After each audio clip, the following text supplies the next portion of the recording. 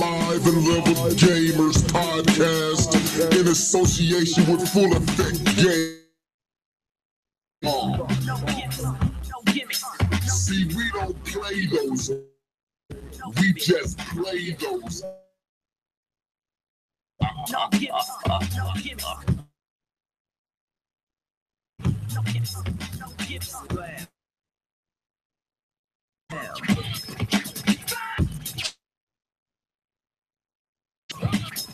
K-Bomb 20, D2K, Jedi Knight.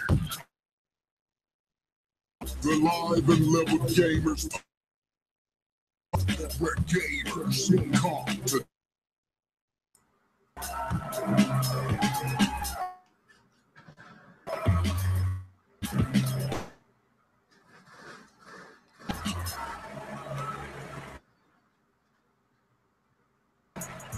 What's up, people? This is your boy Levelhead back with the first podcast, episode 90. Our normal Thursday crew, 20, D2K, all games, and whatever else comes to the thoughts. Go ahead, Keith, introduce yourself.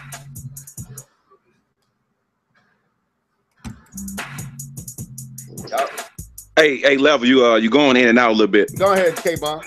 No, I'm saying you're going in and out a little bit. I just want to let you know that. But this is K-Bomb 20. I had a prior obligation, but it fell through. I'm here to talk about these games, these console wars, these updated specs. So I'm ready to get it in today.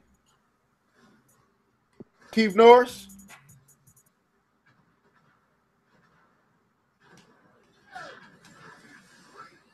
You muted if you didn't know. I didn't. I really didn't.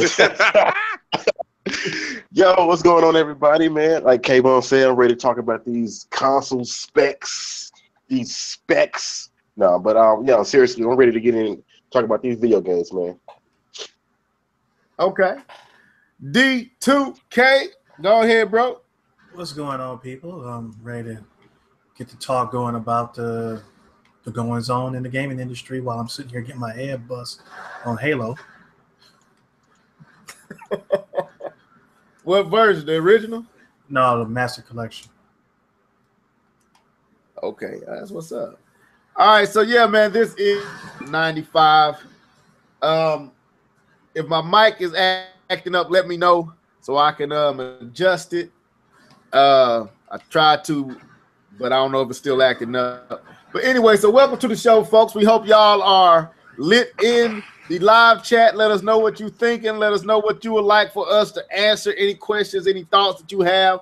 We are paying attention. We are watching what you got to say right now. The truth says, hey, and others say Breath of the Wild, ever-changing, levels, LOL. I don't know what that means. Anyway, yeah. Anyway, so let's get it in, folks. Starting with what you've been gaming on, we're gonna go ahead and throw the D2K because he already said what he planned on. So what you gaming on, bro? I just said I was gaming on. Well, I'm there. I didn't open it up, so I was just giving you a chance to talk about it and whatever else you've been playing on. I mean, I don't know. I've been playing on much. I've been busy this week, so I haven't been playing games that much. Okay. Keith Norris. Yeah, I've been dabbing a little here and I've been dabbing a little there. I'm playing a little Breath of the Wild. Playing a little. I bought Snake Pass. What else I've been playing on? I would like to get your opinion on that. Oh, okay. Mass Effect Andromeda. I feel like there's something else I was playing. Shovel Knight, the Spectre of Torment, or something like that. The one that's $9.99 on the eShop. You got to go to Nintendo.com. I bought that one. That was pretty good too. Okay, I haven't bought that one yet. Yeah, that's pretty good. So give me your thoughts on that. Did you get the Andromeda update? Yeah, I got it today. It looks a whole lot better. People look like people now, instead of lifeless I don't know. K-Ball probably explain it better than I could, but it looks a whole lot better. Ooh, I can explain it. Can I explain it? One second, I mean, and Snake Pass, you were telling me last week that I should probably check it out, and it's different. It's a different game, but it's good.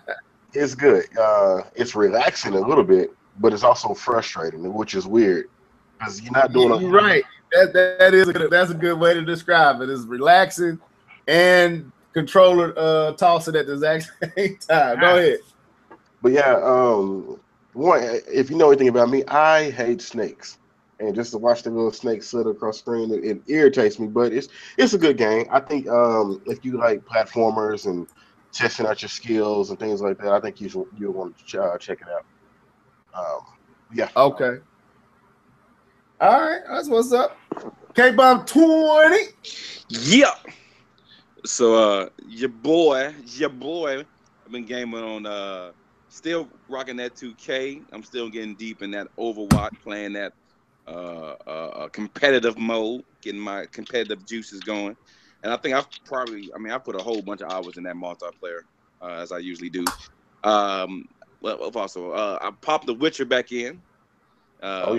If Keaton know what I'm talking about, I'm finally after 40, 50 hours, I'm finally a Skilligad. Finally. Man, yeah, man, I spent half the game, 50 hours just on the first two places. It's just that's how huge that game is, bro. It's pretty big. And I still have a whole bunch of quests at Valen and Novigrad. See, I'm saying stuff that people don't know what I'm saying, but Keaton know what I'm talking about. Oh, Novigrad. Novigrad. That's like one of the main places. Yes, sir. Yes, sir. I still have a whole bunch of missions that I haven't done there. So, it is what it is. And so I've been doing that, and I got I got to let Levelhead know. So I went ahead and I installed on my PS4 that Horizon Zero Dawn. Finally, K-Bomb has popped in. Horizon Zero. You got to make it on the rock on you, man. I popped it in. And I saw the title screen and I turned it off. Oh, that's bunk. You know what? So, hey, D2K, you got them effects loaded up, man. Oh, no. Give this dude the bung, man. This dude tripping. Hey, Go ahead, man. No, man, I haven't started. I know because once I start this game, I'm not gonna be able to play any other games right now. And so it's installed on my machine. It's installed, so I got it on there. I just got to put the disc in there and start playing. For Honor, I tried to play that. I like that. Thank you very much. Thank you, D2K, man. It's late, but never unsatisfied. It was right on the money, though. Go ahead. Yeah, whatever. So I tried to play For Honor just to prove to Levelhead wrong that it's still a good game. I tried to play it, but I do have to probably succeed that Levelhead is right, and that game is done for me now. I'm dead to it. So I hate agreeing with Levelhead and saying he's right, but he may be right on this one. So whatever. That's what I've been gaming on. Okay. Let me say this, man. I got another call from an unexpected friend of mine that happened to tune into our podcast. It's like the second or third time this happened, man. And they really enjoyed the last one when we excuse me, when K-Bum was tongue-tied. He was like, yeah, man, whoever that K-Bum guy is, he's like, I was enjoying that one. He's like, man, the one that couldn't say something. He's like, they had me laughing. But we getting a lot of compliments, man, from different people that I know that have tuned into the podcast. So you're gonna bring that back up? So that's I what forgot we do. that. Yeah, that's what. Well, we don't. Okay. Just trying to let them know that we got a little following outside a little bit that we. Anyway, let me talk about what I've been got your on. flame coming. You got yours coming. This podcast. I'm gonna light you. I think we all got tongue twisted after that night. I think everybody was tongue twisted after we did that. But anyway, as far as me, man, I've been gaming on that Breath of the Wild, Snake Pass. I'm going to get this graceful, what is it, explosion machine? I think I seen, I seen, who was it? France, OJ playing it. He did like a little showcase of it, and I thought it was pretty cool. So I might get that. What else? Somebody said you said something earlier, Keith, that I think I'm gonna get too. That you got. What was that? Shovel Knight. Shovel Knight. I might get that one too. That's $9.99. So, but yeah, mostly, man, I've been playing through this Zelda. I just looked on how many hours I've actually put in. Dude, I've put over 100 hours into this game, man. I don't even know. Unless I just haven't kept up with how long I've logged in on some games. When I saw 100 hours, I was like, it doesn't feel like I put that many hours into this game. And I'm 3 divine beasts down, 1 to go.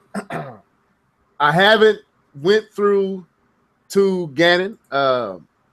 I'm not disciplined like Keith. If I go beat Ganon, I'm done. If I go beat Calamity Ganon, I am done with the game. So I'm not going to go do something that's going to make me put this game off to the side because I know the main objective is to beat Calamity Ganon. So I'm going to save that part. Right now, I just got all my armor for the ancient armor. So I've been going around just killing the Guardians, like just taking them out. I got the Master Sword. So I'm just going around just chopping their limbs off and then just shooting them in their eyeballs until I get tired of shooting them and then I take them out. It's the most gratifying feeling in the world, man. When you hear that and they just blow up, oh my God. I feel like I'm like a few notches below heaven. So I've been doing that. I killed since I got this ancient armor, I killed at the least about 15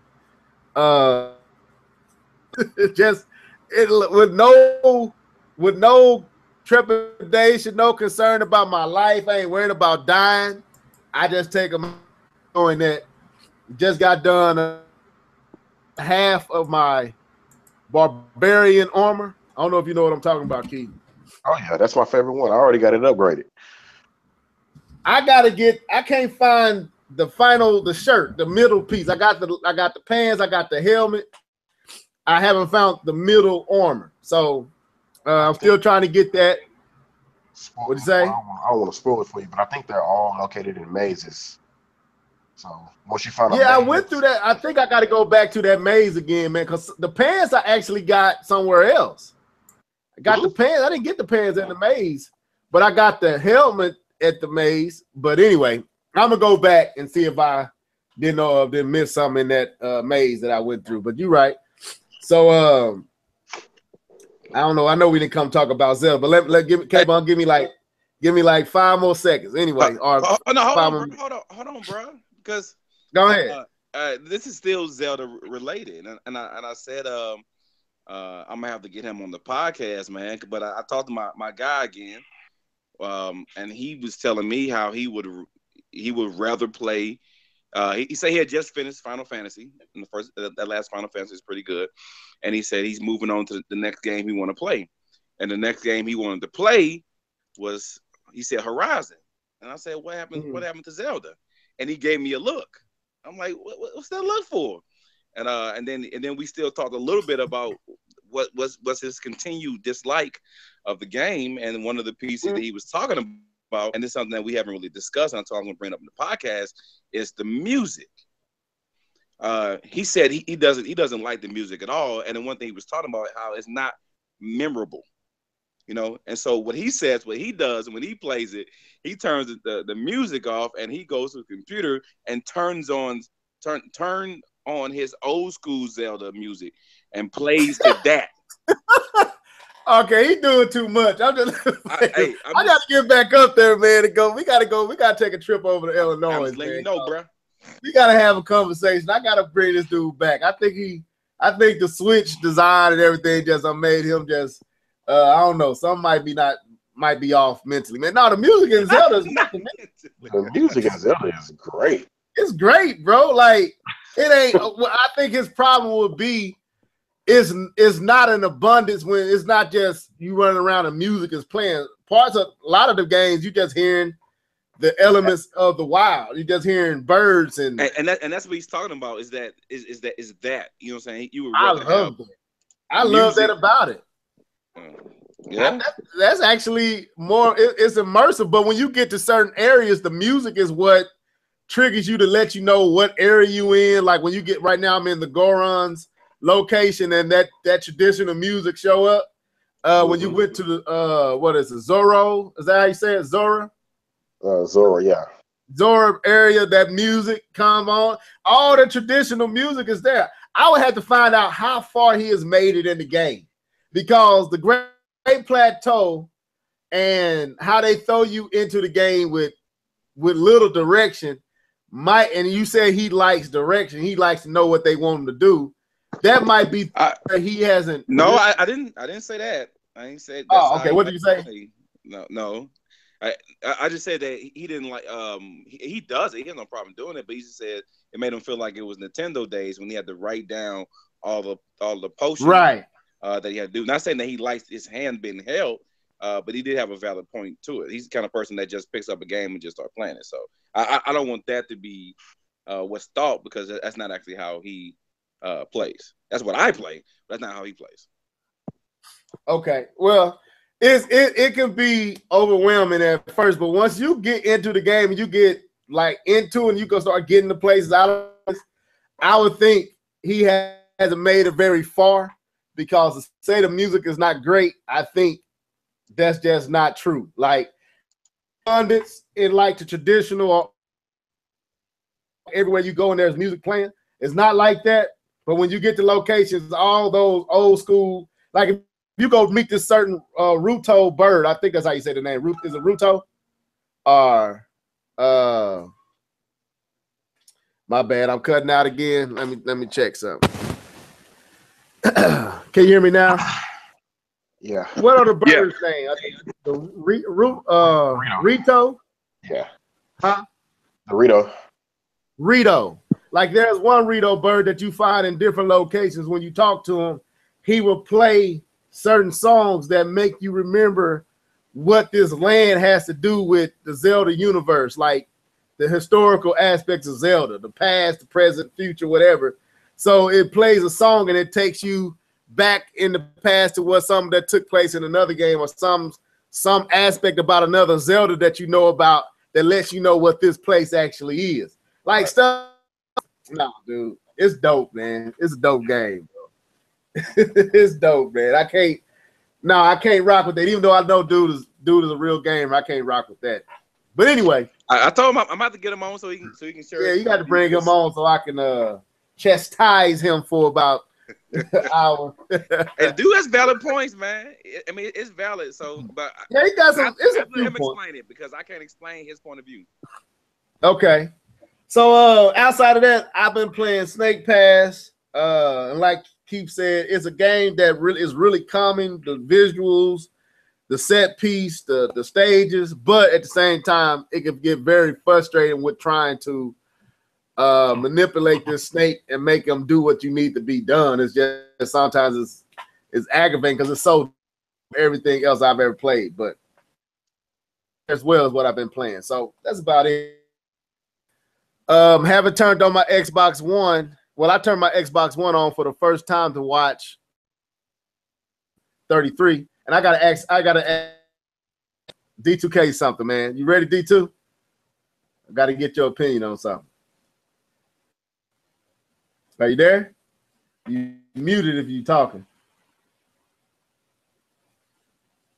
D2K. Oh, sorry about that. I was muted.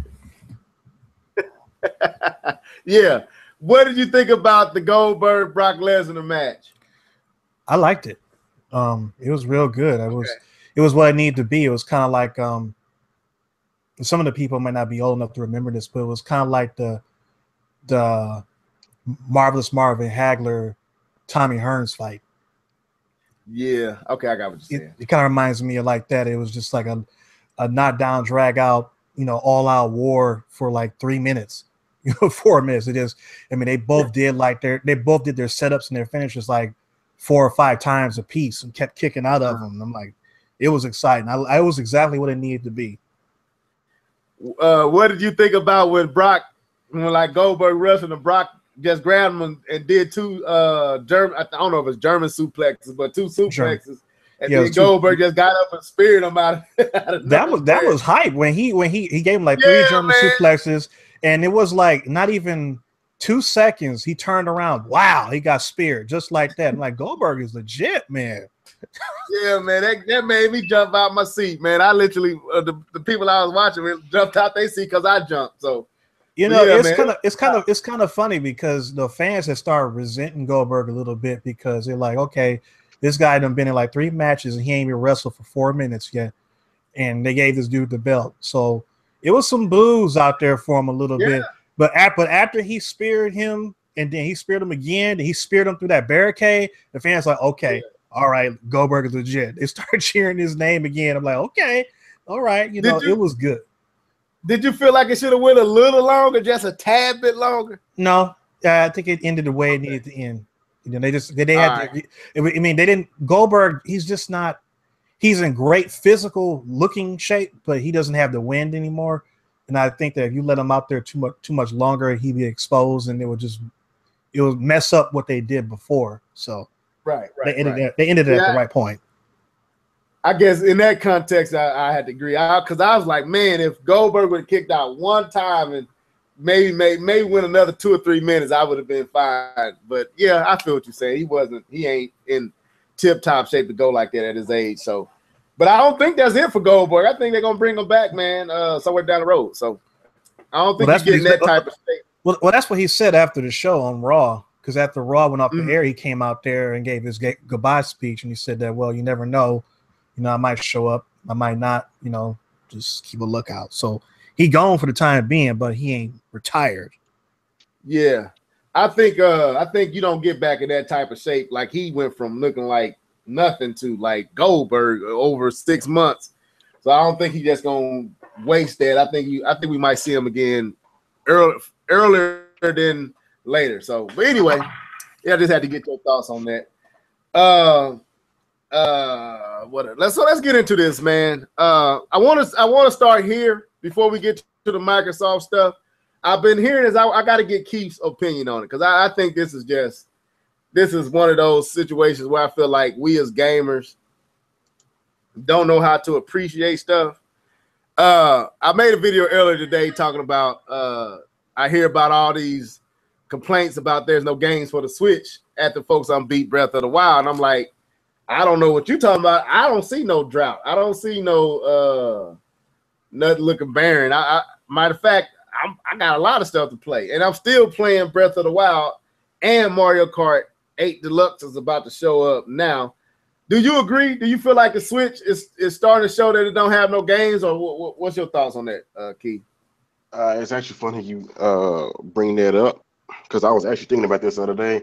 I was wondering, like, with all the games that's on the Switch and I didn't have Breath of the Wild, would I still enjoy it? And I think the answer is yes. I would probably have Snipper Clips and all these other games, all these little knick-knack games. No, they won't be the AAA games that, we're expecting. But the fact that you can take this thing on the go and play little games outside of the house and even in the house, you know what I mean? I think the Switch itself, what it's doing is it justifies it not having that game that you would expect. It's like a brand new thing. It's a brand new console, a brand new idea. Well, I guess you could say brand new idea. And I think it justifies. So yeah, I think it is a little far-fetched to say it's the Zelda box, and yeah, I think you can enjoy the Switch without playing Zelda at all. So. And even with Zelda, there's so many games like the Shovel Knights, the Fast RMX, Snipper Clips, and then there's games that's just constantly coming out week after week. And you just mentioned one that I'm planning on picking up tomorrow. What was it called? The Explosion, Explosion, Graceful Explosion. Yeah. There's a constant movement of games, and we don't appreciate these little small games. We're so focused on. Man, does it have the Mass Effect? Does it have the Call of Duty? Does it have the Overwatch and stuff like that? That's cool, but then there's also other developers out there that's putting in a lot of work, that's actually putting in a lot of good games on the Switch that I think should get a nod too. So yeah, I find it funny, man. It just says to me that people, I don't know. We just can. I don't buy games. I don't know. I would be curious of how much people spend on games a month that act like this. Like, cause to keep up with that type of desire, you got to be probably buying a game every week and a half. Every 2 weeks, you buying another game. So you got like a $170 habit going on. I don't buy games at that Mac that like that. Go ahead. Who was going to say something? Yeah, this K-Bon. I saw the video and I wanted to respond, but I didn't feel like writing, so I gave it up. And so now that you brought it up on the podcast, it's giving my opportunity to talk since I don't like typing. The thing is with that, and I saw the argument that you presented, but another counter argument I wanted to present is that quantity doesn't equal quality. And even if there's multiple games to be played, doesn't mean there's games worth playing. And another thing I wanted to build on top of that was even some of the stuff that was shown were, I know I saw the Neo Geo stuff and stuff like that. But if that's the case, if we're counting those as stuff that we can play, then how different is that from the PS4 launch, which was considered not a good launch? Because when it came out, it did have games that were on previous consoles, which was the Battlefield, which was Call of Duty, which was also the Assassin's Creed. But I'm gonna make a point here, so don't crucify me. No. I'm gonna make a point here. The thing is, even the difference between the two games, when you look at Assassin's Creed on the PS3 to the Assassin's Creed for the PS4, you saw a clear difference between the two games. But even when you look at the difference between the mega hit of Zelda between the Switch and the what I think called Wii U version, is the difference is smaller than the difference you would have seen if we're just talking about graphics wise, obviously, right, that you will see. But like Keith said, the what you get from having the Switch is the portability. But my thing is, if we're just talking about the games itself, if you have an argument to say that the Switch's lineup is not lacking, then in that same breath, you can't say that the PS4 lineup was lacking, because it has very similar things going for each other. So the argument I wanted to present. I agree with that. But my when it came to the PlayStation 4 lineup, I think people were using that lineup to offset the criticism of the Switch's lineup. Like, a lot of folks were saying this is the worst lineup ever. And then most folks like, okay, if that's the case, then what did we get with both the Xbox One and the PlayStation 4? Because these lineups match, like you just said, each other. Now, I wasn't really using the Neo Geo games see, I got games to play. I was using Zelda, RMX, Fast RMX, and Snake Pass. To me, these are, and I haven't got this game yet, but 1-2 Clip. Those games to me are good games. Like, and they wasn't. You could play on the older system. This is something new to this particular platform. Both RMX, Snake Pass, you playing, you be like, oh no, these are legit games. Now the Neo Geo stuff, yeah, you're right. And going to PlayStation 4, Resogun, from what I saw, I would play Resogun. I thought it was a good game. Wasn't great. Looked fun. And then you had other games like Killzone and stuff like that. And then you had what you just said, the Warframes and the Call of Duties that you could update and battlefields and stuff.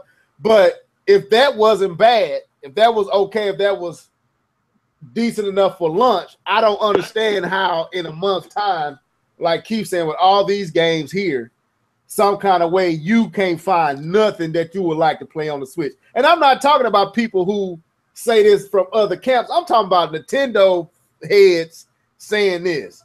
Oh man, I feel like it's a drought. Man, I'm feeling like Wii U all over again. I'm like, how, where, when, why? Maybe you need to look in the mirrors and ask yourself, do I have a life? Because it ain't no way, man. Like, do you not do anything else but play games? Like, some of these people, I guarantee they ain't like Keith, who might have beaten the games, but he done it that way because he knew he was going to go back and do the shrines and all that stuff later and find the rest of the stuff later. Most of them guys ain't like that. They like me. If they beat the game, they're done. So why did you beat the game when you had all this other stuff you can do? Like I said, I'm in an hour in, and I still like, it's probably like 11 to 12 hearts I haven't gotten. I got 2 full meters of stamina. I'm right at 61 shrines. Dude, it's like 130, 40 shrines in this game. You see what I'm saying? How are you, all the merch and the weapons and the different, how are you already done with the game a month in with all this to do with it? I don't understand that. I'm 100 hours in, and that's all I got. No, I agree with you some there, but the point I wanted to say that also is that I can personally say that I think the Nintendo lineup is weak, because when we actually got on the podcast when the PS4 came out and started doing our own podcast, and I remember you asking me the question about the PS4 after I bought it, and you asked me, should people go out and buy the PS4? And if anyone wants to go back to fact check me to make sure, I said no. You said no. Yes, exactly. I said no because the games are not here yet. That's but you had what I right. But look at this, K-Bun. You had okay. Well, Keith said it would still be worth it if Zelda wasn't there. I would differ from Keith on this sense. If Zelda wasn't there, I said if you didn't buy Zelda. Okay, if you didn't, okay, if Zelda wasn't available, I would agree with you. But with Zelda being available plus all the other games, I would say the Switch is worth it. But if Killzone was a good game, I would have said it was worth it. But Killzone was garbage. You know what I'm saying? The game that was supposed to carry the system turned out to be garbage. Decent. So, Never talked about that. Killzone is decent. Most folks thought it was garbage, K-Bum. You said it was decent, but most thought it was average. Garbage. But I would go average. But folks had to resort to Resogun to make the system worthwhile. I remember watching a lot of folks playing Resogun more than Killzone, even though Killzone was the platform of the game that was supposed to push the platform with the graphics and all that. So anyway, I still don't see how folks saying it's a drought when you got Mario Kart 8 like literally a week and a half away, 2 weeks away. You got man, there's so much stuff I can point out, but I ain't got time. For Nintendo, well, let me get in on this. I'm sorry. Go ahead. Go ahead, D2. Yeah, go ahead. You know, I've been sitting here listening to this, and there's like a vein popping out in the front of my forehead because I'm so annoyed by this. When the N64 launched, it had 2 games. Two. It had Mario 64 and Pilot Wings, and that's it. That's a drought. But you literally only have 2 games, period, to play for several weeks. I'm not sure how long it was before the next game came out, but at launch, that's all you had. You had 2 games. That's it. Nothing. So, no, there is no drought with the Switch. There was no droughts with the PlayStation 4. There was no droughts with the Xbox One because there were games to play somewhere. It may not be of what you wanted to play, but there was something to play.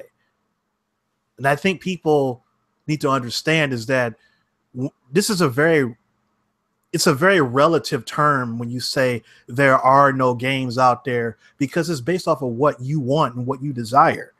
You may think that the games out there are great because it caters to you, but someone else might look at those same games and say, nah, because those games don't cater to them. And if those games don't cater to them, they might as well not be there. So from their perspective, there are no games because I'm not going to play Snipper Clips. I'm not going to play Super Bomberman R. I'm not going to play, Shovel Knight or Blaster Master, like that, because those games don't appeal to me. So I have to look at the games that appeal to me. Okay, I like Zelda. I like Fast RMX. And that's pretty much it. So for somebody like me, that's all that would be there to play. But for somebody else could look at the same games and say, I like Zelda and Fast RMX and Shovel Knight and Bomberman and Snipper Clips and 1-2 Switch and everything else that's on there. I'm playing everything. And from that person's perspective, there's a ton of games to play on the Switch. So there is no definitive answers to this. It's about the individual's consumers' desires and what they want to do with their money.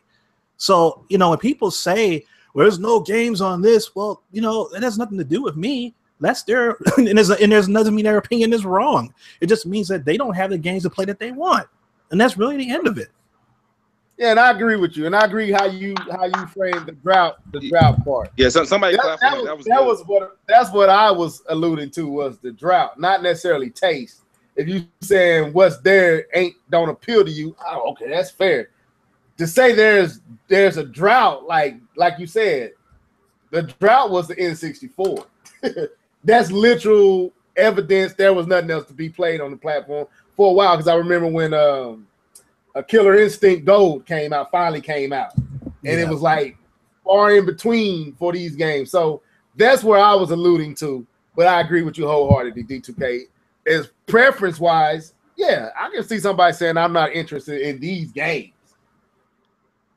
That statement, you can't say there's a drought there. You can say I'm just not interested in what's there. So I applaud what you just said. So let's move on. D2K, shut it down. Get out the pen and pad and learn, people. So let's talk about this Microsoft situation. So today, what was thought to be rumored, we found out earlier this week, was actual facts, and that on Thursday that Microsoft will be revealing the specs of the Scorpio device, the new platform, the new Xbox One, I guess Scorpio. So they had I don't know, I'm make sure I'm right, because I saw a 3-minute video of Phil Spencer and others talking about the platform, right? Am I wrong on that? Like, it was a 3-minute video. I didn't see that. I just looked. Yeah, I saw that.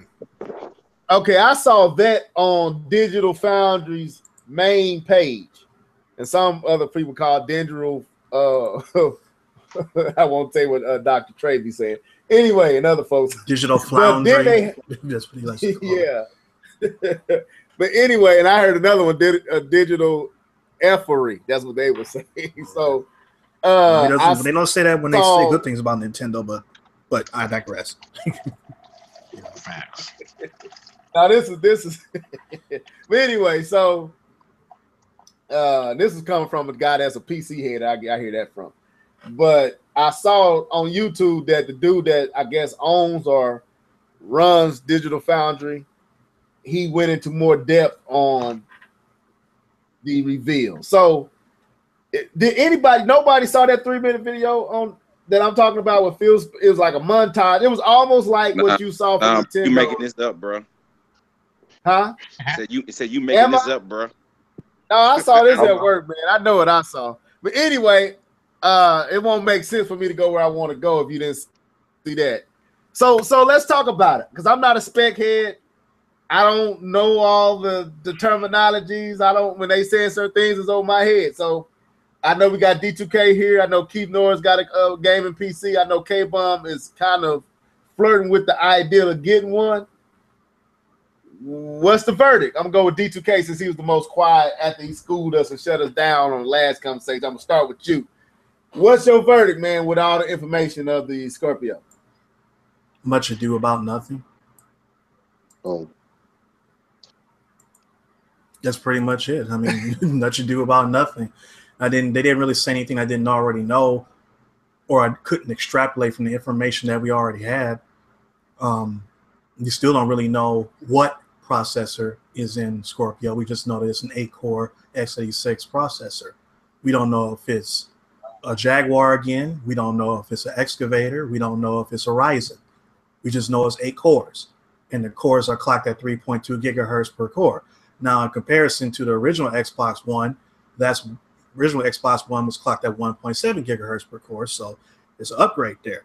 And the PlayStation 4 Pro is at 2.1 gigahertz, so it's a little bit faster than the PlayStation 4 Pro, significantly faster than the original Xbox One.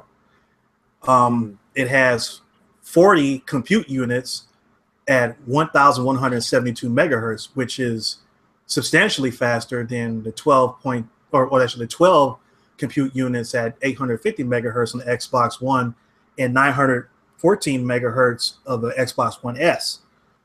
The memory, 12 gigabytes of DDR5 RAM. That's a lot of RAM. that's a lot of RAM. And obviously, the PlayStation 4 Pro has 8 gigabytes of DDR4, and the Xbox One has 8 gigabytes of DDR3, which is much slower, and 32 megabytes of ESRAM, which is super fast, but it's not a whole lot. And keeping in the memory area, this is where things really take off for Scorpio. You look at the DDR3 RAM on the Xbox One, it's at 68 gigabits per second. That's the memory bandwidth for that. But you look at the memory bandwidth for Scorpio, it's 326 gigabits per second memory bandwidth. Yeah, this thing running fast. It's probably gonna be hot too. So that's super fast, and you got 12 gigs of that. So that's pretty fast. And then you compare it to the PlayStation 4 Pro, PS4 Pro is 218 gigabits per second. So it's about 1.5 times faster, the GPU, the memory bandwidth in the Scorpio. After that, everything is pretty much the same. You know, it's got a 1 terabyte hard drive, and it's got a 4K Blu-ray player in there. But, you know, it's definitely more powerful than PlayStation 4 Pro. It's not a generational leap from the Xbox One. I would say it's somewhere in between a generational leap and just being somewhat more powerful. But so it's more a real stopgap, a real middle ground console. Yeah, it's a middle ground. I mean, you know, especially the fact that it's not that far away from PlayStation 4 Pro. But the point of all this is that you could have this thing could be a generational leap, and it won't make a difference if you don't have the games to play on it. And that's the reason why I say this is much ado about nothing, because we've seen Microsoft cancel Fable Legends, we've seen them cancel Scalebound, we've seen them close studios. And why do I have confidence as an Xbox owner or somebody who's thinking about buying Scorpio when you've gotten rid of new things that people were actually interested in, and the things that you banked on to be heavy hitters, Halo, Gears, and Forza, turn out to be mediocre. In the case of Halo, terrible. You know, so now Halo 5 was awful. Gears War 4. Go ahead. My son would not play it. I bought it for both of us. I'm not, you know me, I'm not an FPS fan, but I thought he would be into it since this is his platform. I bought Halo 5. I think he played it twice. And like, man, I don't want to play that.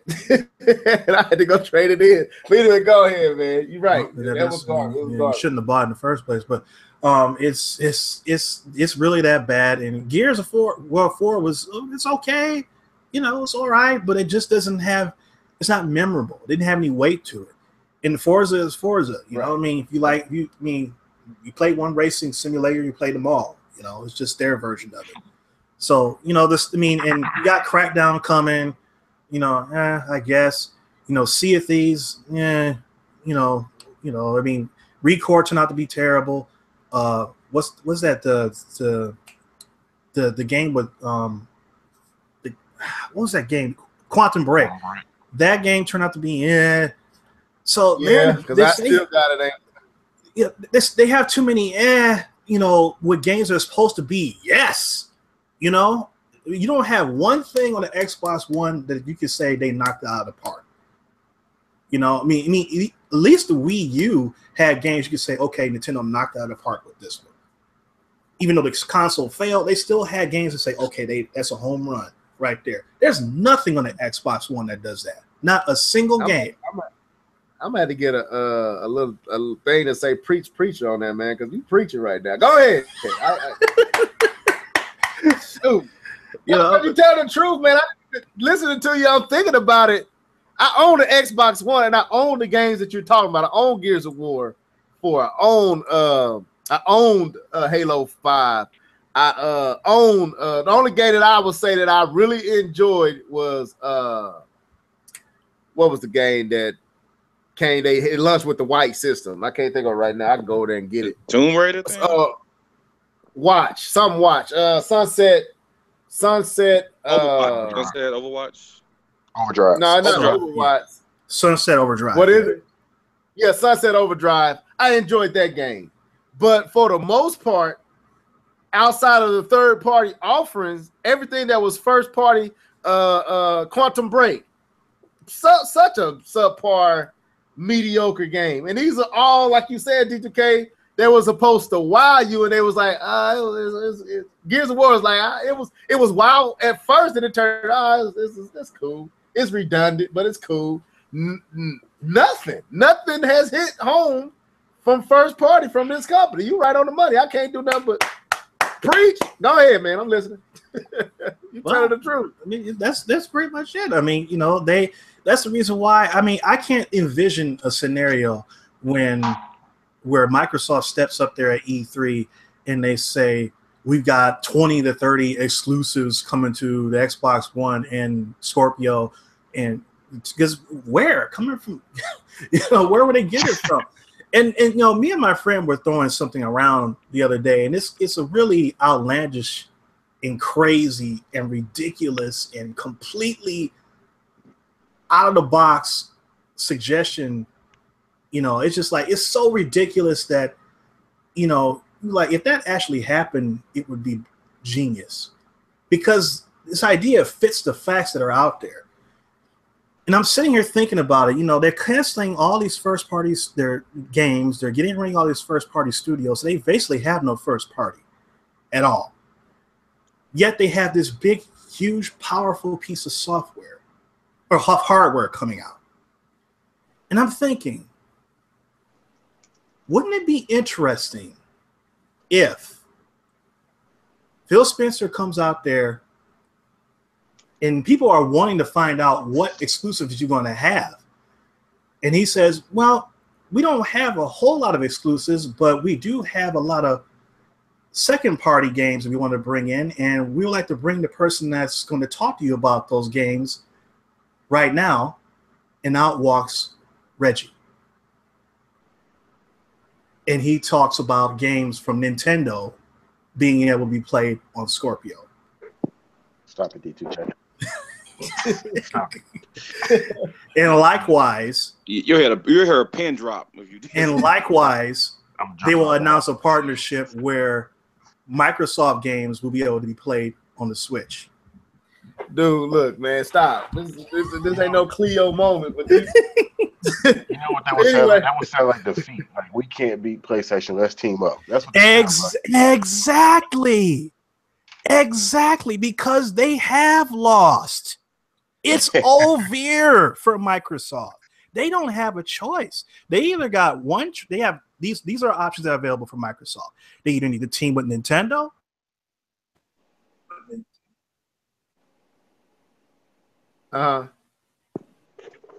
Did he drop?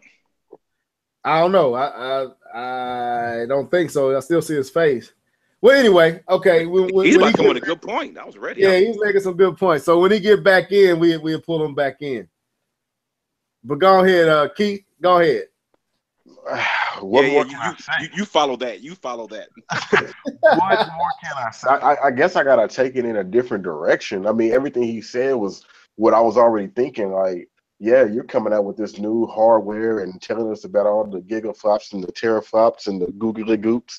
And I understand all of it, but at the same time, what am I going to be doing with it if you're trying to give me console parity between the original Xbox and then you want me to also play the same games on the whatever the Scorpio is going to be called. So what's the point?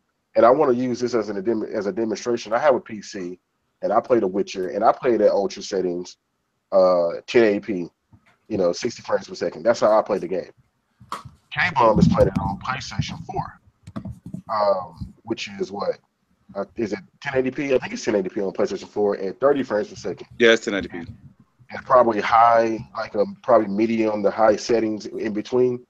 But at the end of the day, we're playing the same game. It don't matter that mine is pushing this and all this other stuff and his is pushing that.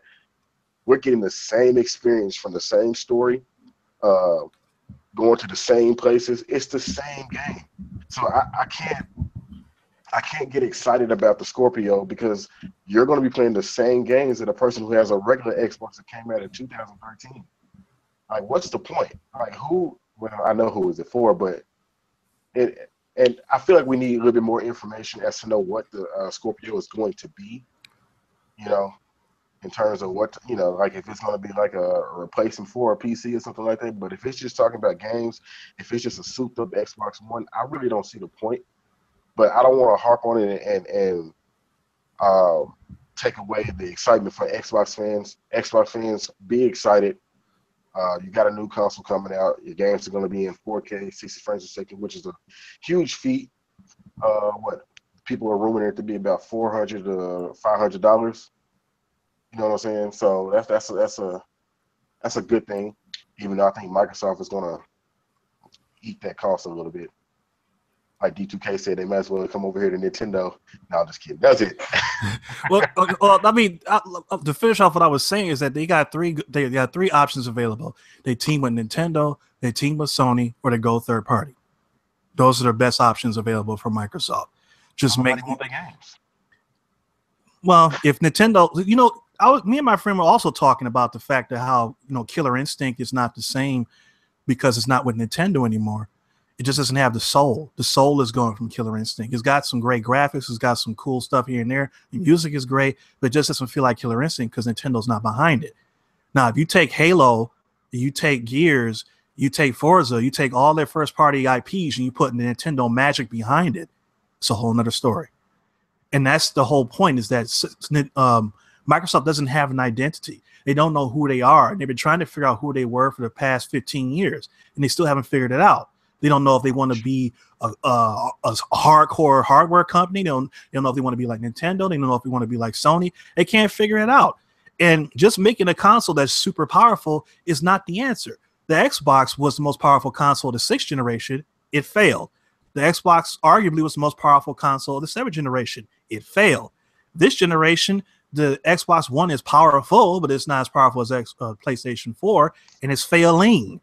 So having Scorpio being the most powerful console on the market is not going to do you any good if you don't have the games to play on it to differentiate it. And like Keith was just saying, as far as third parties, it doesn't matter that you have a more powerful version of it because you can still play the same game on the regular Xbox One S or a regular Xbox One. You still play the same game on the PlayStation 4. You still play the same game on the PC. So why should I get your console over the others? And that's where the first party content comes into play, which there is none. And that's the reason why you need a team with either Nintendo, mostly Nintendo, because they're already in Redmond, Washington anyway. Just walk across the street and sign a deal, say, let's put some of your IP on. Wouldn't you like to be able to see what Zelda would look like in 4K, 60 frames per second? Just be honest. That would be tempting.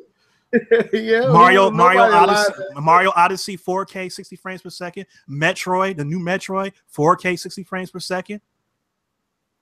It would be interesting because Microsoft does have they have a great service. They have great servers for their online multiplayer. Yep. And then it would, like you said, it would be cool to get Gears over to Nintendo and put Nintendo's heart and magic behind it. It would be an interesting combination.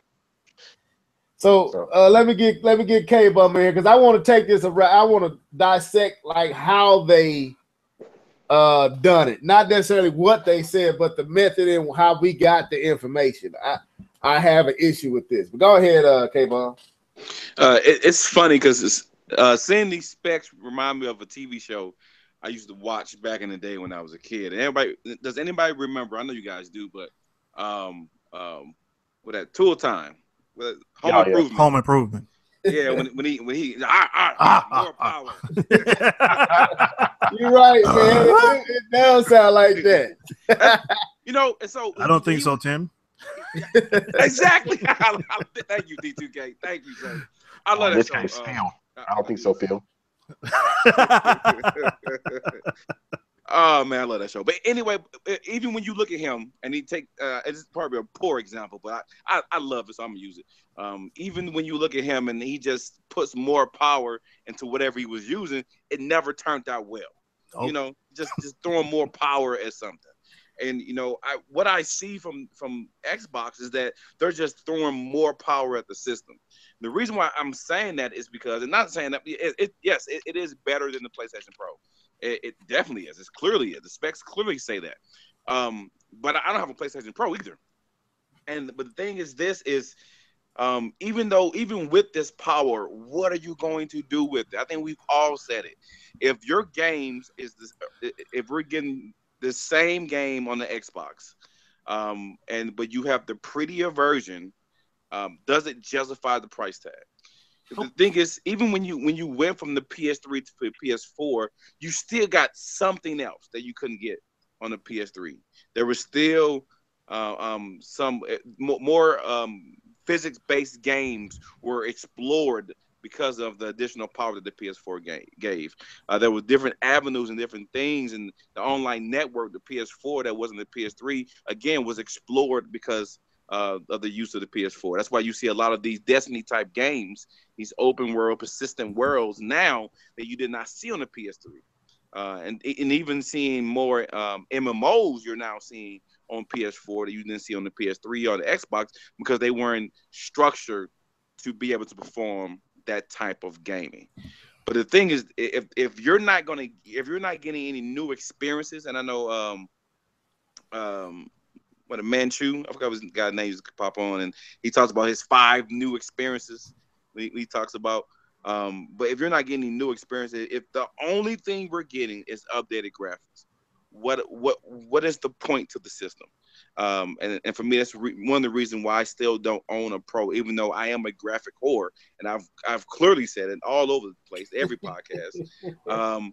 If it doesn't justify it, if the price and what I'm seeing from my eye point of view doesn't justify the price that I'm paying, then I'm not going to pay it. It's not just for a simple upgrade in graphics. It has to justify. It has to be that much better to justify the price paying. And I don't see that with Xbox. And again, they didn't show all their cars. They kind of show you that, hey, they're holding ace, a king, and a queen, but you don't know if they got that jack and 10 for that flush. You know, you don't know. But they show you the ace and king and queen. So you let us to speculate. Do you have that flush? Do you have the games to back up what you're showing? And I don't know if they do, man. We've clearly said it. The graphics are great, but the games define the system. But that's my problem. Just for a reveal, I don't get this approach. Like, I thought the PlayStation Pro announcement, as far as the reveal, when they told us it was called the Pro and not the PlayStation Morpheus, or no, what it was Morpheus, Neo. It was Neo, which I thought was a nicer name than Pro. When they did, I thought, okay, it is no way, because before that we hadn't heard about the Switch, we didn't know we were going to hear about Scorpio. I was like, this has got to be the worst way to introduce a new device into the marketplace, what Sony did with the Pro. Because it was boring. We all said it was boring. It was a bunch of numbers. But what we did get to see was the system. We got to see it.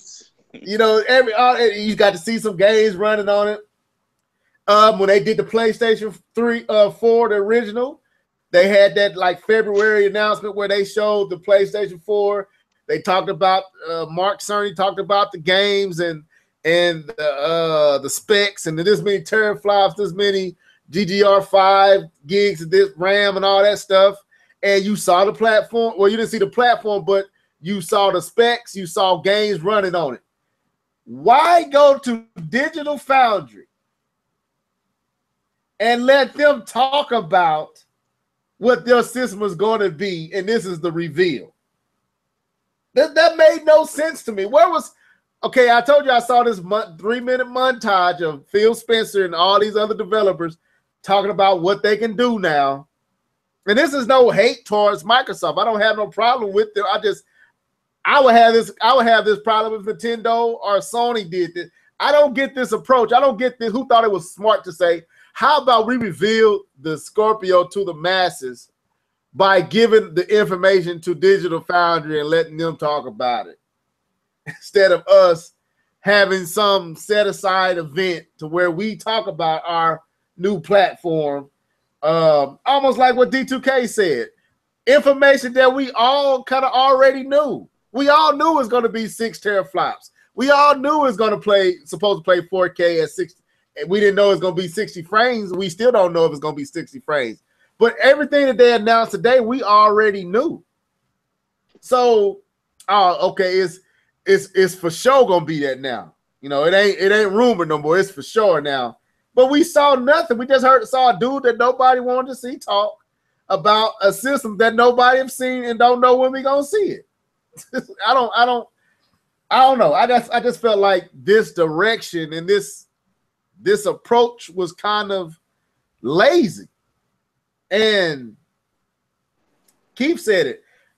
It's like it's like either you got something really like K-Bum, you must got something very good up your sleeve, or you admitting defeat to Sony, man. Because think about it. The last podcast, remember we were talking about just how confident Nintendo seems to be about the Switch, even though all the problems that are out there, and they just seem like they have this quiet, confidence, almost arrogance, to like, yeah, it's real sweet.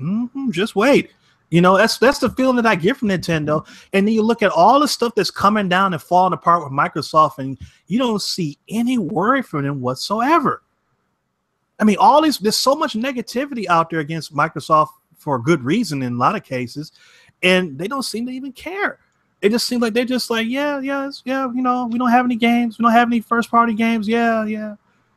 So something is wrong here, and I think that there might be something like that. I'm not saying this is going to happen. I'm just saying that, don't be surprised if they announce a partnership with someone at E3. Well, let me say this, and we can segue into our next topic and kind of bridge them together, because you kind of, what you just said, D2K, makes me think about our next topic. Square Enix made an announcement today, or either today or yesterday. I read it through my Nintendo news, that they said they're more focused on Nintendo Switch more so than both the Pro or Scorpio. They more excited about the Switch. So it goes back to what you just said. And let me clarify this. This ain't no fanboy fan war, cause I'm not gonna lie, even though I didn't understand it like the approach that Microsoft had, I ain't gonna sit up and lie and say it wasn't intriguing what the dude was talking about. I just didn't like this approach. I didn't like the way that they went about giving us this information. I thought it was kind of lackluster, kind of lazy on their part. But at the same time, I'm more interested in that platform than I was the Pro. I'm just being honest with you. So, but going back to this, it kind of plays into what you're saying, D2K. Square Enix said we are more focused. We got our focus on the Switch, and more so than anything what's going on with the Scorpio and what's going on with the Pro. Do you feel like behind the scenes, these developers are feeling like all this power might not be the direction to go anymore? I don't know. Like what you think going on? And then I'll swing across to K-Bomb and then Keith after this. But go ahead, D2, because you made an interesting point. Well, in terms of Square Enix, I think it has more to do with their partnership with Nintendo. I mean, they were tight with Nintendo for years, and then they had that falling out running N64 time. And then I remember reading somewhere, one of the major people of Square Enix talked about saying that they regret how they played Nintendo to the left back in the mid-90s, how they told everybody not to develop for them and all that type of stuff. So they really been trying to repair that relationship with Nintendo for a while. And it seems like it's kind of interesting that now all of a sudden they're chummy palsy-wowsy with Nintendo.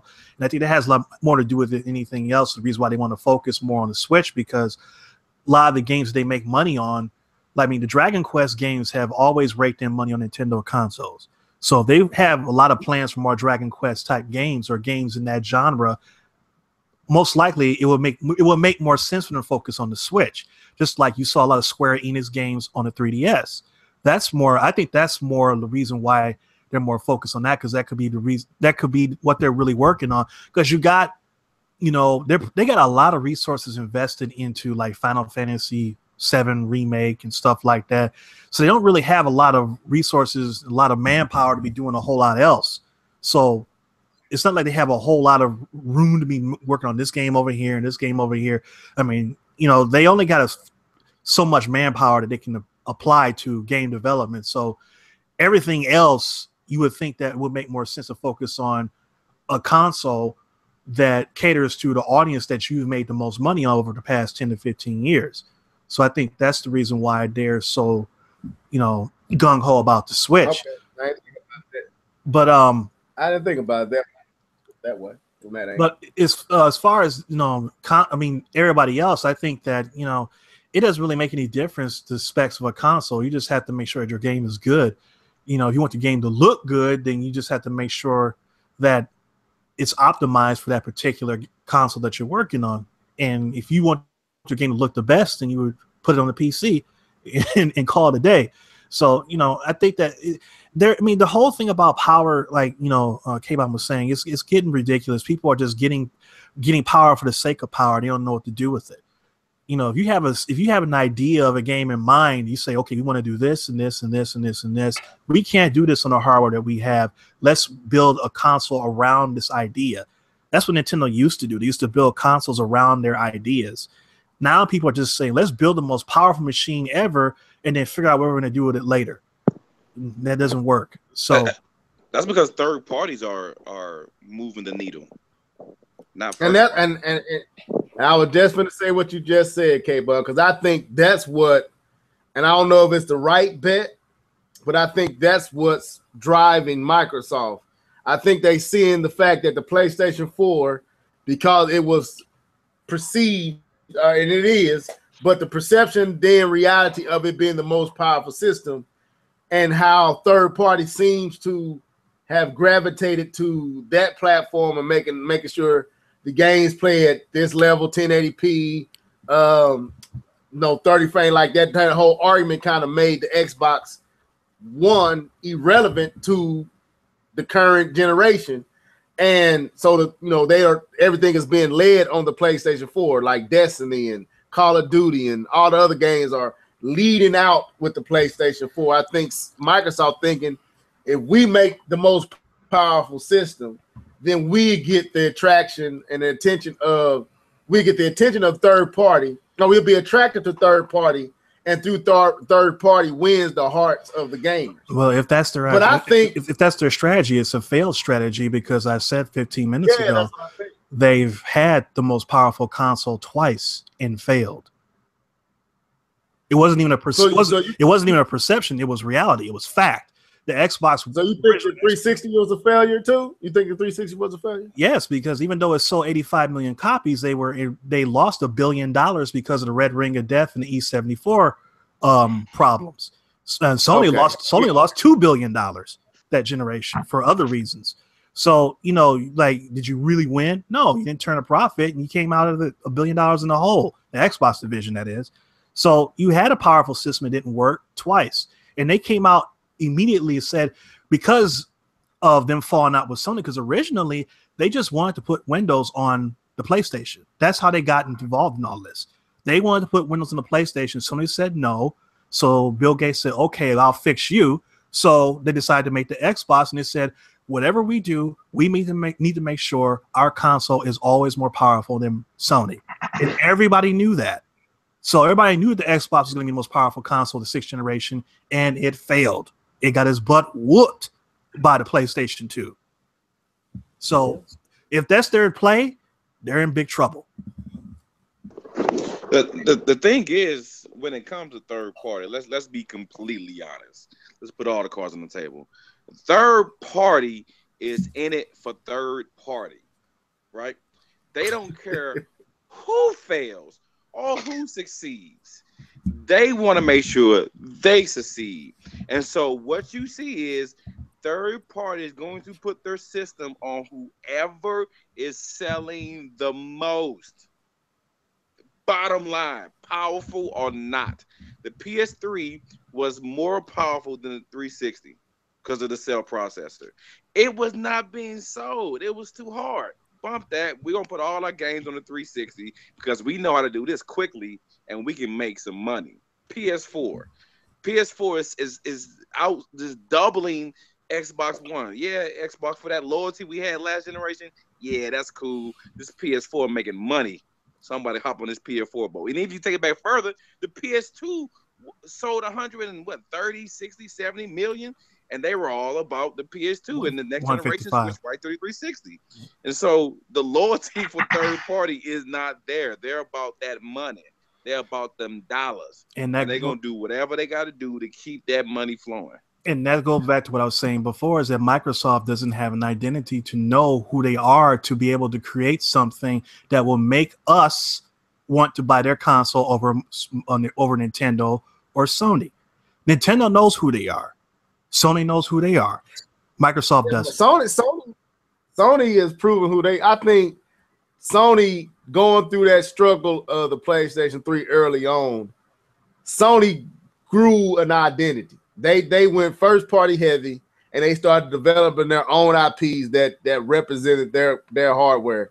And you're right. Now I hope that Sony don't get into and it don't look like they have, but I hope they don't fall into the trap of being so comfortable and relaxed because they have the support of third party that they stop making and pumping out, because they haven't been pumping out first party offerings like they did on the PlayStation 3. No, they haven't. They've been pumping them out, but it's been far in between. We got what, Uncharted 4 and Horizon Zero done and what, Knack and Killzone and Ratchet and Clank. What else?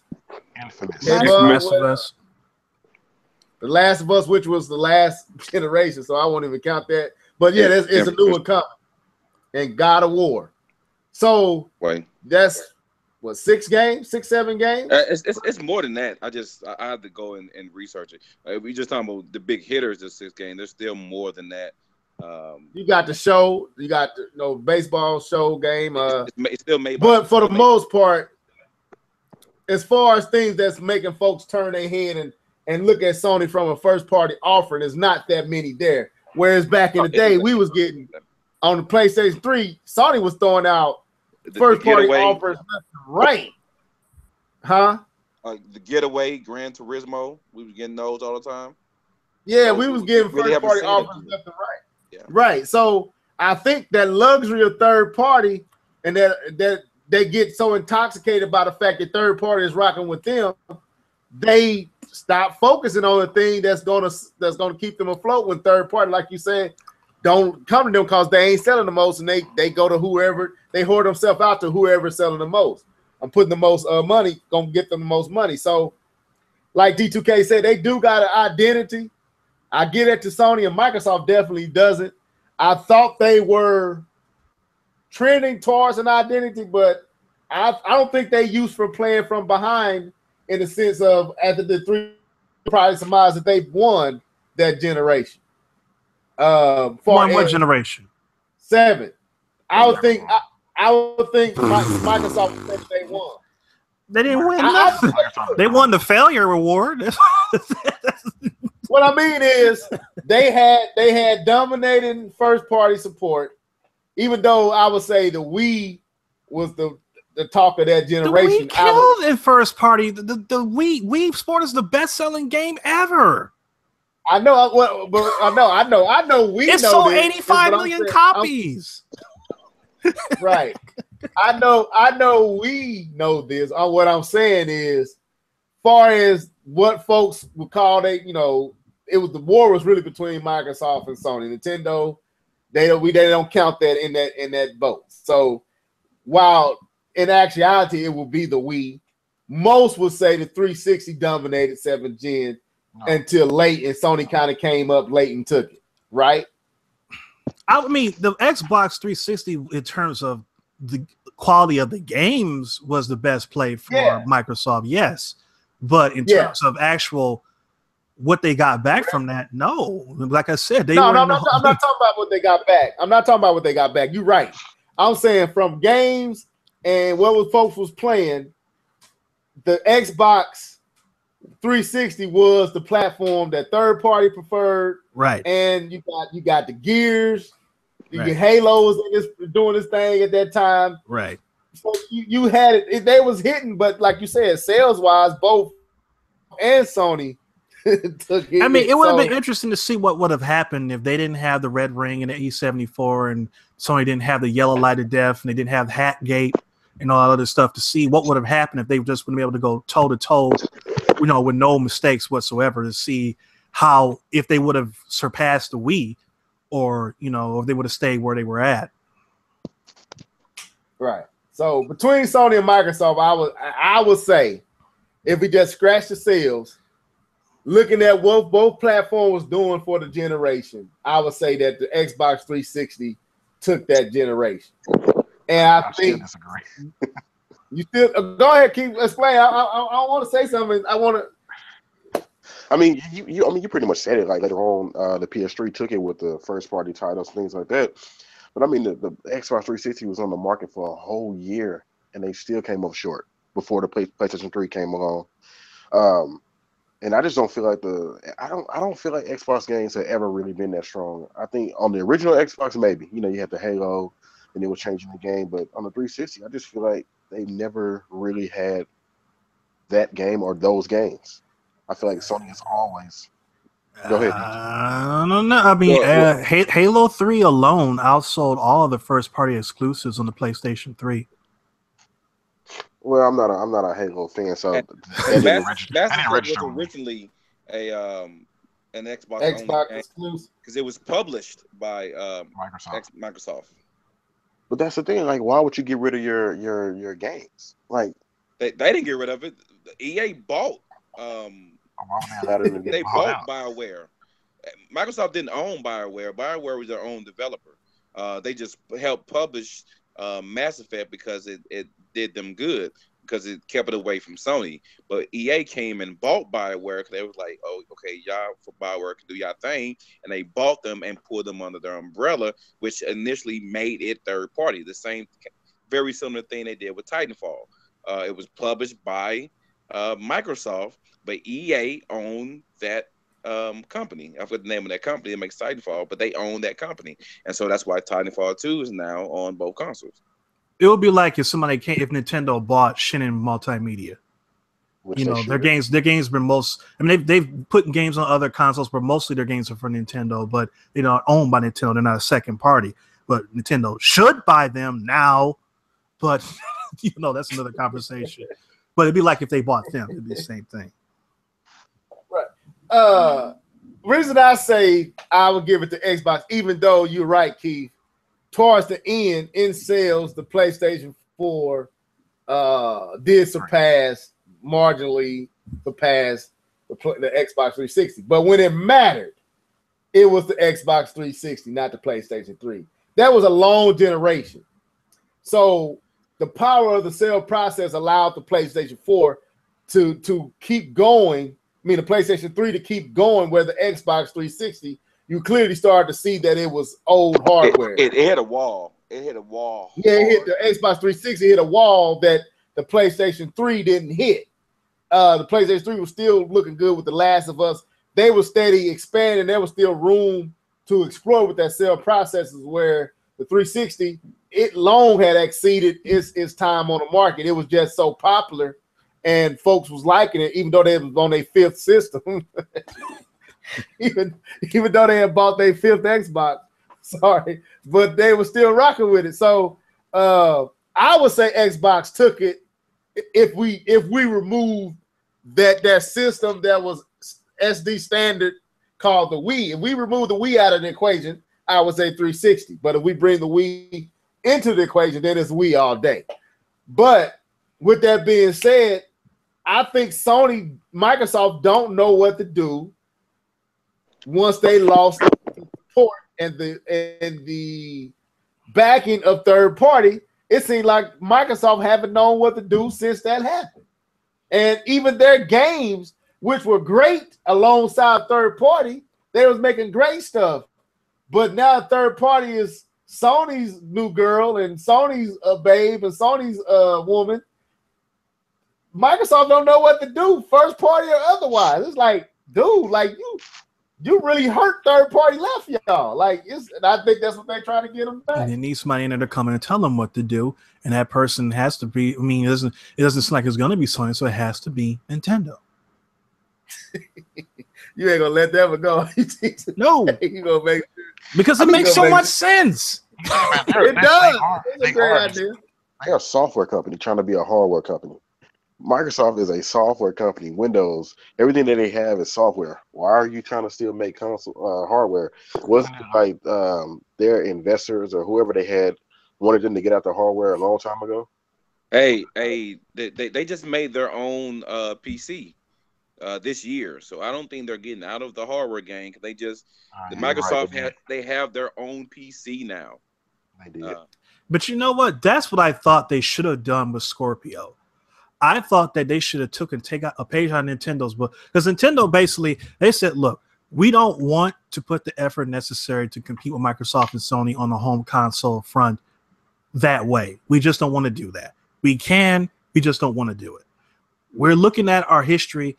The best thing or the greatest strengths that we've had in our history has been portables.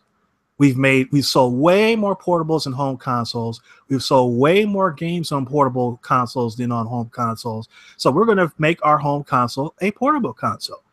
I think that Microsoft should look at the same thing and say, okay, since we are a software company and we predominantly make software for PCs, and now we're even making PCs ourselves, like K-Bob just said, let's make a PC that can become a console, just like the Switch is a portable console that can become a home console. Let it be a regular computer that does everything a computer can do, but then you load up some type of an app or something like that, and it switches over to a console mode, and you got your Xbox Elite controller there, and you have all the resources of having a PC, but it's in a console format. Steam does that, right? With big picture mode. Yeah, but Microsoft can do that too, and probably better. And that's what I thought. Even looking at the specs that Scorpio could be, I think Scorpio can still be a PC, because Windows 10 is so light that you can just place it over anything almost. And so I'm still thinking in the back of my mind, I know kind of the first time I'm saying this, that I still think Scorpio may end up being a console PC and be able to do the same thing that PCs can do. That's my thinking. And maybe somewhere behind the scenes, all three companies sat together and said, you know what, we can't keep going at each other like this, because this is detrimental to all of us as our company's health. So let's just all pick a lane. Let's just all pick a lane and stay in that lane. Microsoft says, okay, we'll stay in the PC area. Sony says, we'll be the dedicated console lane. Nintendo says, we'll be the portable lane. Everybody is where they're most comfortable, where they're most successful, where their strengths lie, and everybody makes money. In Utopia, that would probably be nice. I mean, that don't sound bad, D2, but I don't know. Like I said, I don't know. I just hope Microsoft don't just do like you said, a powerful system in hopes that third party chooses to jump back on their bandwagon. Because I think them days are over. I think Sony, that's gonna be real. I think, like you said, Nintendo see the writing on the wall. That's Sony's lane right now. Like, third party seems to like Sony. They left for one generation with the Xbox, but that was just that one. But for the most part, they've been rocking with Sony since they left Nintendo. and they seem like they like some. And I think Microsoft tried to fight this power war thing with It's don't matter no more. Nobody, I mean, only care now. Power ain't. And I think they need, like you said, that works for them. And like you said, D2K, find an identity and just rock with that, because clearly Sony and Nintendo got identities. Microsoft has an identity, but it don't seem like they want to go that route, which is, like you said, keep software. And that do makes more sense to me. So I don't know. I'm curious of what's going to happen at E3. I'm not writing off the Scorpio. I just didn't like the fact that they gave the responsibility to Digital Foundry to announce it. I don't get that. We should have saw Phil Spencer. We should have saw Microsoft representatives. We should have saw an event from Microsoft where we was invited in and they said, look, this is the Scorpio. They got all of it. I don't want to see this dude over here. I don't want to see this dude from Digital Foundry. I'm sorry, man. I don't want to see him. Who watches Digital Foundry? Who watches Digital Foundry videos? Nerds. Well, Council War individual. No, PC tech heads. That's what the Scorpio's for. That's what they're trying to go at. That's why they. But not just PC tech heads watch Digital Foundry. A lot of Council War heads watch it too. Well, I would say the Council War heads are the people who basically fiend off of specs. You know, they're the ones that are fighting. Yeah. Oh, it's teraflops here and this bandwidth there. You know, because that's what they do. They basically take games, they put them through the ringer. They show like, oh, this game has a frame rate dip here, blah blah blah. That's what they do. So I guess they wanted to go there because they wanted to say, hey, if Digital Foundry is behind us, then you guys can trust the power of Scorpio. Yep. Okay. Yeah. Okay. I see that. Yeah, and I wanted to add. To be honest, what it looks like to me is that if you ever been at a rap concert and the rapper has that hype man, and the hype man comes out and be like, yo, we about to kill my man in the back, getting ready, about to throw down the ones and twos. I feel like Xbox just gave it over to the hype man and said, hey, yo, man, go up and hype the crowd up. Hype the crowd up before E3 comes out. Go get them. That's exactly what they did, K-Bud. Show them all these numbers and these digits and these teraflops. Get the crowd going crazy, and then I'm going to come in and drop the mic on them. That's exactly what they did. But that make Digital Foundry look like, are you paying to praise these platforms? Or are you so like again? So anyway, I feel like we have exhausted the whole Microsoft conversation. But like I said, I feel like they should have they should have done this a lot better, because first impressions is a lasting impression. And I feel like this was just like, okay, oh cool, or some 6 teraflops. Okay, I knew that almost a year ago. So I didn't know how to feel about it, man. Once I got done watching the dude talking about it, I was like, and then he showed a picture of Forza in 4K 6. I'm like, dude, this doesn't look that much better than what you just shown, and it's on YouTube. So we really how is a picture picture just a still picture? Yeah, just a still picture. How you? Never mind. Right, that's what I'm saying, D2K. It made no sense, man. It made no sense. I was like, who signed off with announcing it this way? I mean, like again, I thought the Pro was pretty bad. This made the Pro look competent. I don't know who thought of this. I don't know who thought this was the wisest way to do it. They can't be this dilapidated. There has to be something else that we don't know about behind their core. There's just no way they can be this obtuse. There's something else that we don't know about that they're going to tell us about at E3. They're just going to be like, oh, I get it. There has to be. I hope so. I hope so, man. Sound like a company that's about to go, if this don't work, about to go back to PC. That's what it sounds like, because they making every game just about available on PC. You don't have to have an Xbox. Like, play it anywhere, whatever device you got, play it on it, as long as you got Windows 10 software. I don't know. Software company. I don't know what maybe Microsoft Microsoft needs to become like Skynet, to become software in cyberspace. You know, there is no system core. You know? So anyway, man, let's go ahead and wrap this up. I think is there anything else we want to talk about? I don't know what else. Did I have anything else down here to talk about? Hold up. I got one thing I want to talk about. Go ahead. Well, I just wanted to say that just to tie up the whole WrestleMania thing is that, you know, it was a good show, but, you know, it ended on a real sad note because, you know, it was the last match for The Undertaker. He retired. He lost to Roman Reigns, which is basically what you normally do. That's how you do it. You know, it's the most professional way of doing it. Well, you know, I mean, it was nobody really left that he could. That's who they want to push as their next big thing. So that's how you do it. I mean, he's always the guy that plays Undertaker, Mark Calloway. He's always been the guy he's the ultimate company guy. I mean, this dude has been there for 27 straight years. You can't find no one to say a bad thing about him. Everybody looks up to him. There's nobody that's ever wrestled anywhere that's got more respect than this dude. And for him to go out like that and just put this dude over, that's just respect right there. And when he was getting ready to leave the ring, I'm like, man, he probably gonna retire. Then he got back in the ring. He started taking his gloves off. I'm like, oh man, I saw that. This is happening. This is gonna happen. I can't believe it. Yeah. I saw it. I like how he went down under, like he walked back to that place where he came up out of the ground, out of the platform, and went back down with his fist up. I thought that was pretty cool. I mean, what did you think of? Did you watch the follow night on Monday Night Raw when Roman Reigns came out? Yeah, I did. That was something else. Boy, they let that guy have it. They boo.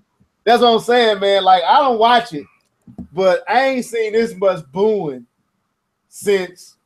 The only other person that was booed like this that wasn't a hit, Cena, and we see where he at now. This dude literally went down, and I know he's still the man, but we all think they don't know what to do with him no more because the older crowd don't like him. The kids love him, but the older crowd don't like him. And I think the same thing going on with Roman Reigns. Nobody like him. So, well, the reason why people don't like Roman Reigns is because they feel like he was pushed too fast. And they feel like they want him to be a heel, but WWE doesn't want to turn him heel. They forcing him to be a face, even though they don't want him to be a face. It is more or less, they're not so much mad at him. They're mad at the establishment and management because they won't do what they're asking them to do. So, they're taking their hatred out on him. And, he's going to have to learn. He's going to have to take a page out of his cousin's book on how to do this right, because this happened to The Rock. When The Rock was a face, people saying, die, Rocky, die, and Rocky sucks. When he's a good guy. He was a white meat baby face. Rocky Maivia, Maivia, yeah. And then he came back and he joined Nation of Domination, and then people were like, whoa, where did this come from? And they said, now you're going to be The Rock. And that's all they needed to do. Let him be a heel, let him be himself, and look at what happened after that. And that's what they need to do with Roman Reigns. Stop trying to force him down people's throat as a face and make him a heel, and let him talk. Take the people in the script, tear it up, let dude say what he want to say. And then within a couple of months, he'll be the biggest. He'll be getting cheers like Austin and The Rock. So what's going on with Cena? Wasn't that the same thing they want to do? They want to happen with Cena. They want to see him go heel, but the WWE won't let him. No, see, what Cena is about money, because they make too much money off his merchandise, and they don't want that to stop by making him the quote unquote bad guy, because he's making all this money or making all his merchandise sales being the superhero to the kids, and he's going to Make-A-Wish Foundation and all that type of stuff. So if he went back to being a doctor of thugonomics, we would go out and buy his gear, but the kids might not. And the kids were like, well, why did he call that woman a H word? So parents don't want to have to explain that stuff to their kids. Why is he smacking that woman in the butt? They don't want to do that. So, yeah, it's about money with John Cena. All right, well, somebody was so mad because I keep blocking them. They keep making it. I love this. Is fun. Let me block you again. But they get mad. They keep on making sock accounts and coming back in and saying stupid stuff.